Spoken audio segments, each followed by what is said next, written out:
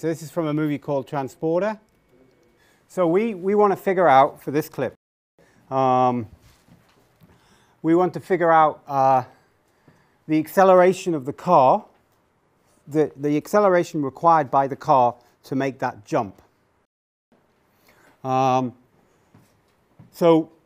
it's probably in slow motion, so it's likely that we want to use the equation of motion that doesn't have time in it, okay?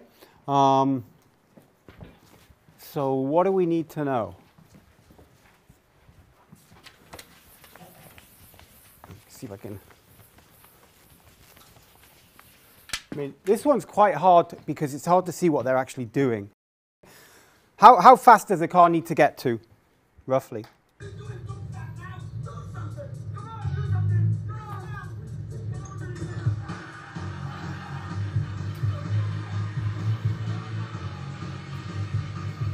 So he's not actually moving. So how fast does the car need to get to do this? Anybody? Roughly. What speed? Like 100 miles an hour?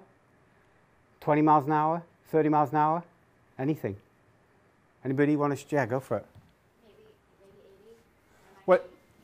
I don't know. I can't see how high up the bridge is really.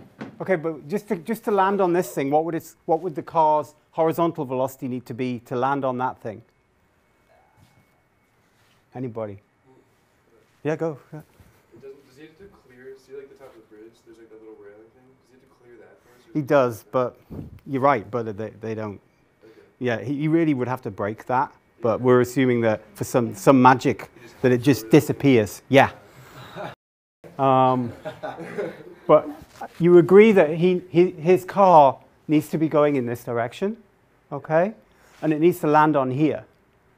So if it needs to land on this thing, yes, it has to match the speed of this car carrier, right? So it has to go from 0 to this speed, right? That makes sense to you? To land on it. And all of that acceleration has to take place on the bridge because the bridge provides friction to the wheels to push the car forward. Once the car's in the air, it doesn't have any rockets on the back of it.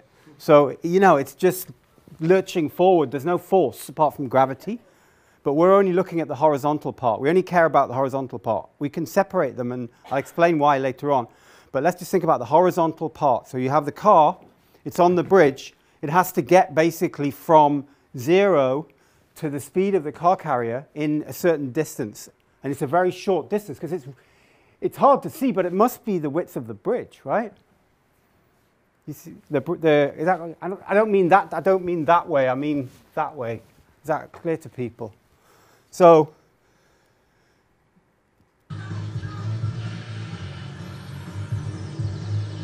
the guy, he's actually called, I can't remember his name.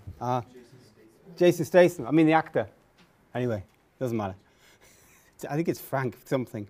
So he's basically is stationary, and then he's speeding up. And then you're right. I mean, this should. How does he leap over that? Right? He goes through. Like, his front wheels hit the curb, like popped up a little bit, and then just like nicks the back wheels, which is realistic. in that kind of distance, right? I mean, it's really the road itself can't be wider than say 2 lanes. So he has 2 lanes to basically do all that in. So at this point, what's the speed of this car? Roughly. Yeah. Equal. It has to be equal to the truck for it to land. It has to match the speed, okay? The truck's about here. It's about here. They have to move together. So what happens is they move together, but the car drops. But remember we talked about this in the last class. Your horizontal velocity basically stays the same. So it would keep going, but it would drop. And it would land perfectly on there. I mean, maybe not in reality, but in the movie. So that's cool.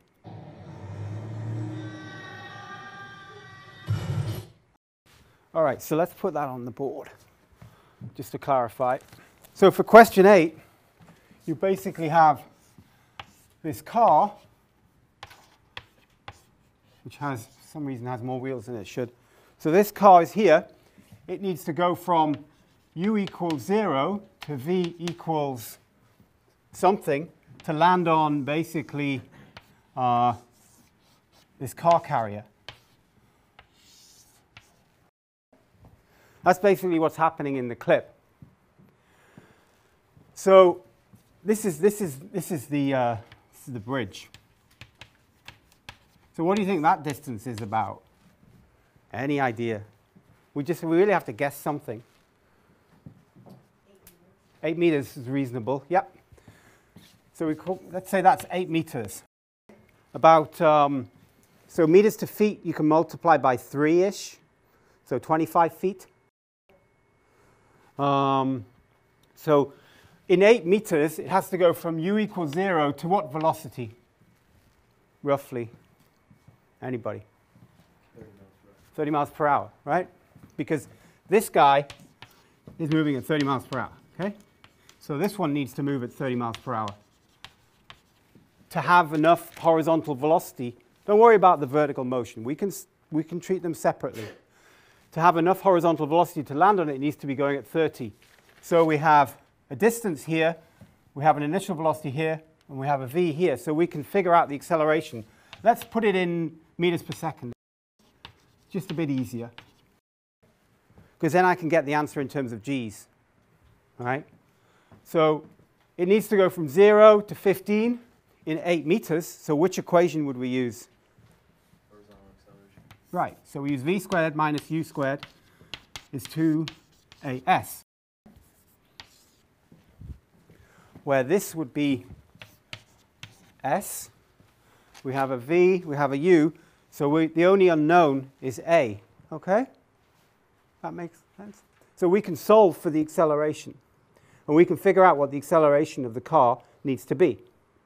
So we do that, we just put in some numbers.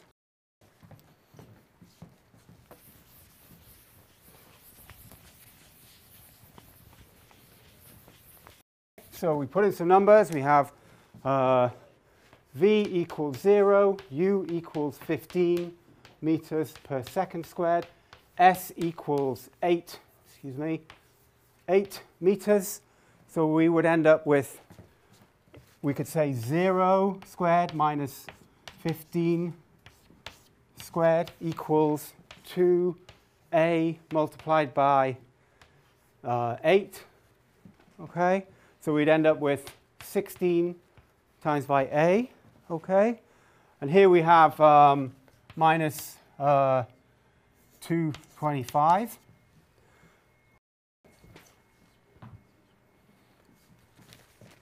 I messed up, didn't I? I made a mistake. Sorry. I put them the wrong way. I heard a couple of people saying it. This should be v, right? So let's start again, okay? You might need to put a line through the stuff we just wrote down. So the equation is v squared minus u squared equals 2as. In fact, it's better practice to actually isolate the thing you want first. Yeah, you have a question? Yeah, I'm all over the place. Thank you for that. Okay, let's start again.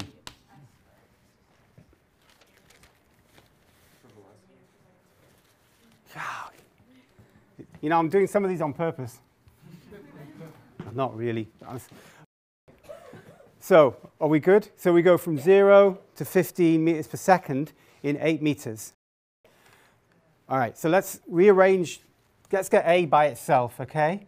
So we can say that a is v squared minus u squared divided by 2s, right? I'm just dividing by 2s on both sides of the equation. So if you see me make a mistake, please point it out, because it happens. Yeah? So s is the distance, okay? So in this case, it's here. You see the 8, it's the distance traveled. So if it's horizontally, s would be the height. But if it's vertically, sorry, I'm talking nonsense today. If it's vertically, s would be the height. If it's horizontally, s would be the horizontal distance. All right, slow down. All right, so putting in the numbers, we end up with 15 squared minus 0 squared divided by 16, assuming that this is the positive direction. All right? And then we would end up with A equals 225 divided by 16, which is about, well, I don't have a calculator. Can somebody do that in a calculator? 14, okay. So we get about 14 meters per second squared, which is about 1.4 G. Now the fastest car in the world, at least that can change, but one of the fastest cars in the world is a Bugatti. What's it called? Bugatti. Okay, so this thing has an acceleration of about 1 G. Basically, it can go, I think it's 0 to 30 miles per hour in, is it 6 seconds or something? So you can actually convert that to acceleration quite easily. You can say it's 0 to 15 meters per second squared, meters per second in 6 seconds, right? Does that make sense to people? You with me? So it can go from 0 to 15 in 6 seconds. So that gives you... Okay, that's about the same though, right? No, it goes 0 to 60 miles an hour. In 2.5 seconds. Wow. So we call that 3, right? You can tell that I don't own one. So 0 to 60 miles per hour in 3 seconds. So that means it's 0 to 30 in 3 seconds, right? That actually is quite nice because it's going to come out it's going to be much easier to calculate the acceleration, right? So what's the acceleration going to be? A is v minus u over t, yeah? Okay. So it's going to be